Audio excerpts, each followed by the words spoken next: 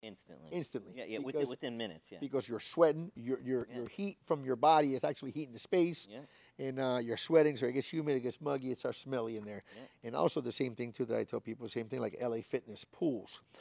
Those spaces need specialty units to be able to take the humidity out of there. I'm going to take it to the next level because I've learned a lot of it. Ice rinks.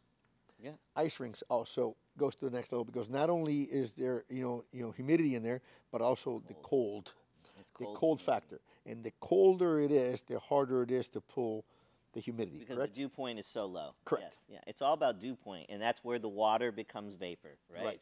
And so you need there's specific things that has to be done in cold environments to remove the moisture.